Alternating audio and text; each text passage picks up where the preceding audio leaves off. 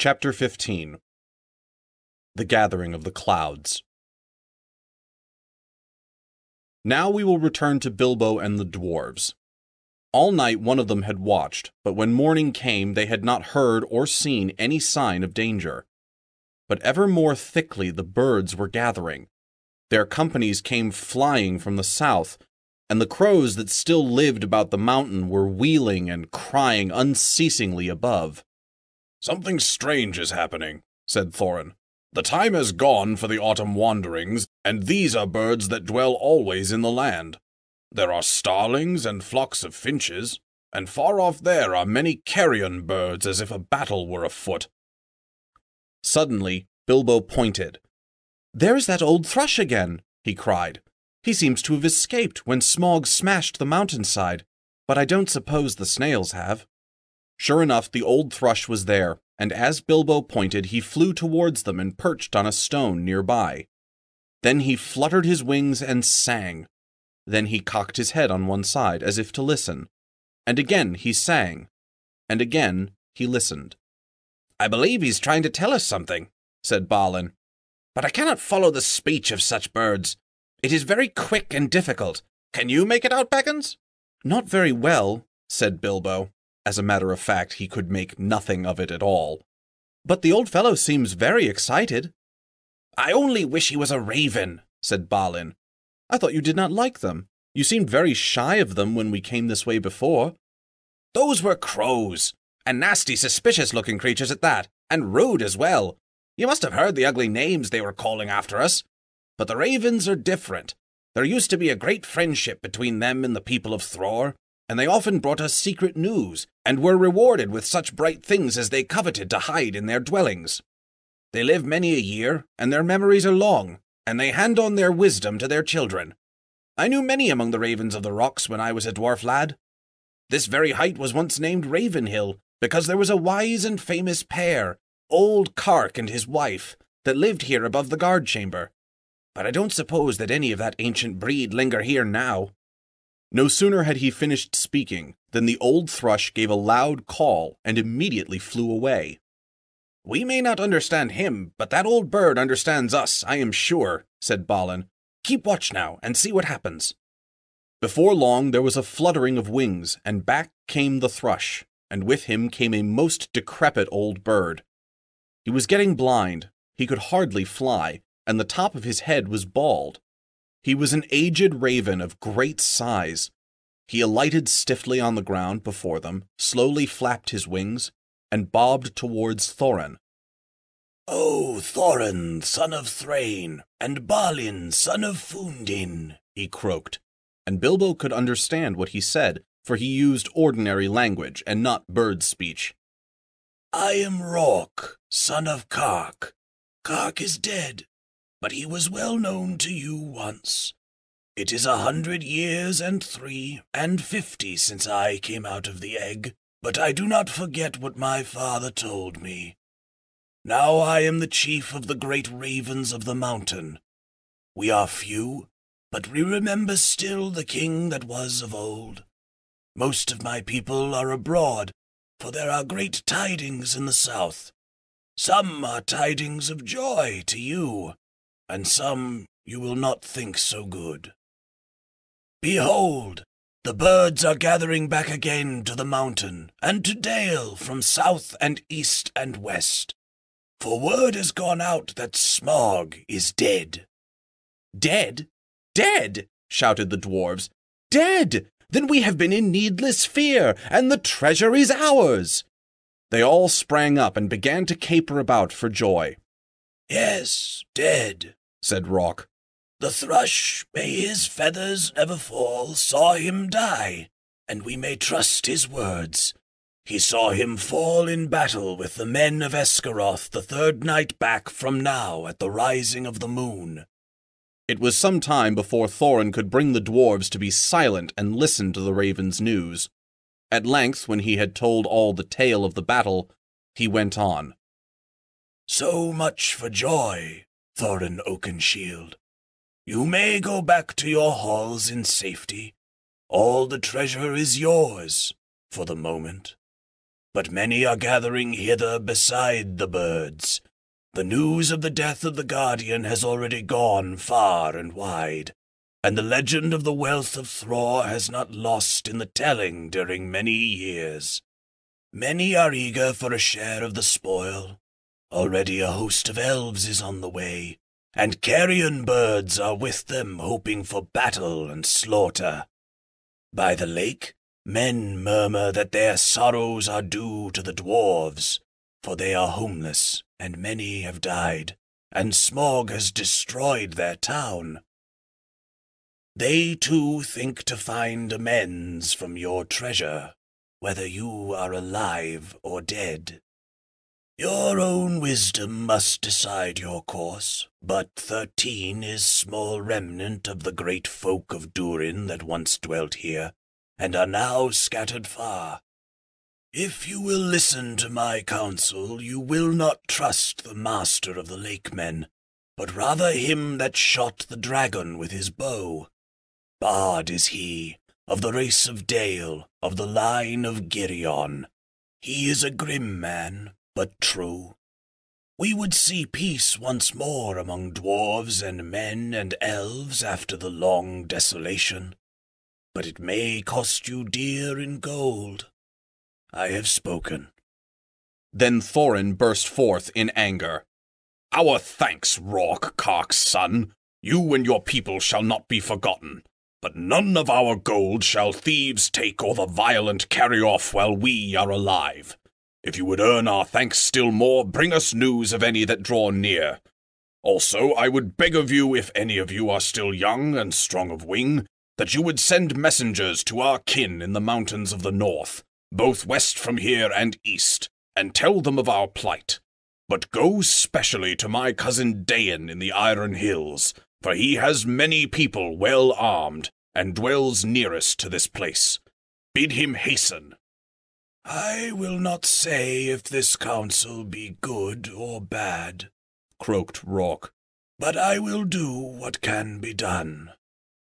Then off he slowly flew. Back now to the mountain, cried Thorin. We have little time to lose. And little food to use, cried Bilbo, always practical on such points. In any case, he felt that the adventure was, properly speaking, over with the death of the dragon, in which he was much mistaken, and he would have given most of his share of the profits for the peaceful winding up of these affairs. Back to the mountain! Cried the dwarves as if they had not heard him, so back he had to go with them. As you have heard some of the events already, you will see that the dwarves still had some days before them. They explored the caverns once more, and found, as they expected, that only the front gate remained open. All the other gates, except of course the small, secret door, had long ago been broken and blocked by Smaug, and no sign of them remained. So now they began to labor hard in fortifying the main entrance, and in making a new path that led from it. Tools were to be found in plenty that the miners and quarriers and builders of old had used, and at such work the dwarves were still very skilled. As they worked, the ravens brought them constant tidings. In this way they learned that the Elven King had turned aside to the lake, and they still had a breathing space. Better still, they heard that 3 of their ponies had escaped and were wandering wild far down the banks of the running river, not far from where the rest of their stores had been left. So while the others went on with their work, Fili and Kili were sent, guided by a raven, to find the ponies and bring back all they could. They were 4 days gone, and by that time they knew that the joined armies of the lake men and the elves were hurrying toward the mountain. But now their hopes were higher, for they had food for some weeks with care, chiefly cram, of course, and they were very tired of it. But cram is much better than nothing, and already the gate was blocked with a wall of squared stones laid dry, but very thick and high across the opening. There were holes in the wall through which they could see, or shoot, but no entrance. They climbed in or out with ladders and hauled stuff up with ropes.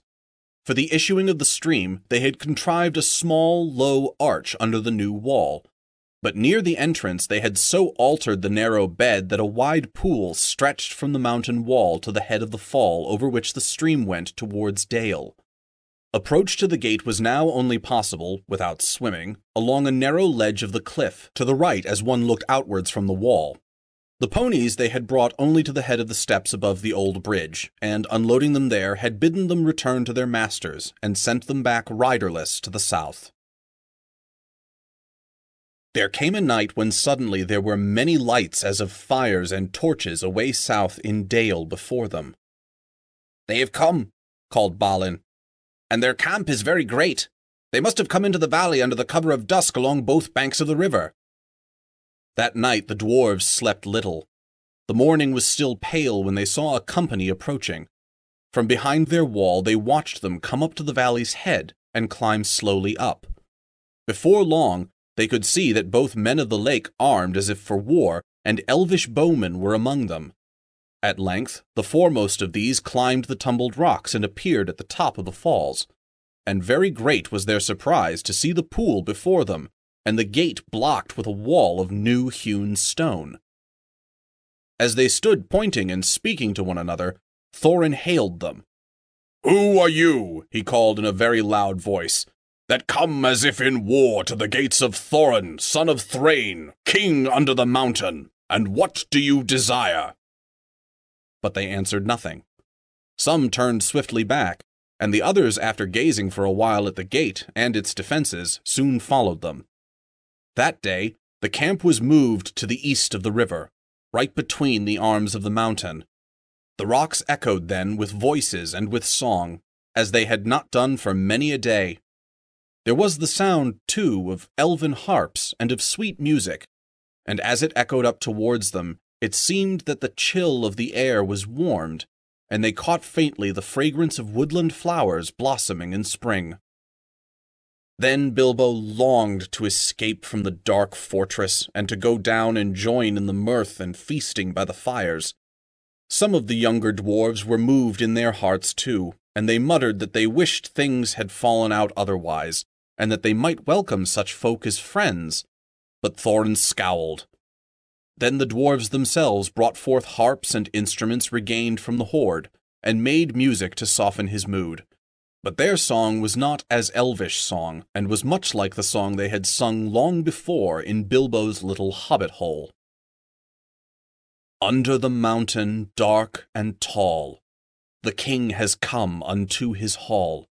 His foe is dead, the worm of dread, and ever so his foes shall fall. The sword is sharp, the spear is long, the arrow swift, the gate is strong. The heart is bold that looks on gold. The dwarves no more shall suffer wrong. The dwarves of yore made mighty spells, while hammers fell like ringing bells, in places deep, where dark things sleep, in hollow halls beneath the fells. On silver necklaces they strung the light of stars, on crowns they hung the dragon fire, from twisted wire the melody of harps they rung. The mountain throne once more is freed. O wandering folk, the summons heed. Come haste across the waste. The king of friend and kin has need. Now call we over mountains cold, come back unto the caverns old. Here at the gates the king awaits, his hands are rich with gems and gold. The king is come unto his hall, under the mountain dark and tall. The worm of dread is slain and dead, and ever so our foes shall fall. This song appeared to please Thorin, and he smiled again and grew merry, and he began reckoning the distance to the Iron Hills and how long it would be before Dain could reach the lonely mountain, if he had set out as soon as the message reached him. But Bilbo's heart fell, both at the song and the talk. They sounded much too warlike. The next morning early, a company of spearmen was seen crossing the river and marching up the valley. They bore with them the green banner of the Elven King and the blue banner of the lake, and they advanced until they stood right before the wall at the gate. Again, Thorin hailed them in a loud voice. "Who are you that come armed for war to the gates of Thorin, son of Thrain, king under the mountain?" This time he was answered. A tall man stood forward, dark of hair and grim of face, and he cried, "Hail, Thorin! Why do you fence yourself like a robber in his hold? We are not yet foes, and we rejoice that you are alive beyond our hope. We came expecting to find none living here, yet now that we are met there is matter for a parley and a council." "Who are you, and of what would you parley?" "I am Bard, and by my hand was the dragon slain and your treasure delivered. Is that not a matter that concerns you? Moreover, I am by right descent the heir of Carrion of Dale, and in your hoard is mingled much of the wealth of his halls and towns, which of old Smaug stole. Is not that a matter of which we may speak? Further, in his last battle, Smaug destroyed the dwellings of the men of Esgaroth, and I am yet the servant of their master. I would speak for him and ask whether you have no thought for the sorrow and misery of his people. They aided you in your distress, and in recompense you have thus far brought ruin only, though doubtless undesigned." Now these were fair words, and true, if proudly and grimly spoken, and Bilbo thought that Thorin would at once admit what justice was in them. He did not, of course, expect that anyone would remember that it was he who discovered all by himself the dragon's weak spot, and that was just as well, for no one ever did. But also he did not reckon with the power that gold has upon which a dragon has long brooded, nor with dwarvish hearts. Long hours in the past days Thorin had spent in the treasury, and the lust of it was heavy on him. Though he had hunted chiefly for the Arkenstone, yet he had an eye for many another wonderful thing that was lying there, about which were wound old memories of the labors and the sorrows of his race. "You put your worst cause last, and in the chief place," Thorin answered. "To the treasure of my people no man has a claim, because Smaug who stole it from us also robbed him of life or home. The treasure was not his, that his evil deeds should be amended with a share of it. The price of the goods and the assistance that we received of the Lakemen we will fairly pay, in due time. But nothing will we give, not even a loaf's worth, under threat of force. While an armed host lies before our doors, we look on you as foes and thieves. It is in my mind to ask what share of their inheritance you would have paid to our kindred had you found the hoard unguarded and us slain."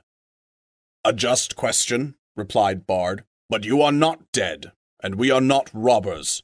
Moreover, the wealthy may have pity beyond right on the needy that befriended them when they were in want, and still my other claims remain unanswered. I will not parley, as I have said, with armed men at my gate, nor at all with the people of the Elven King, whom I remember with small kindness. In this debate they have no place.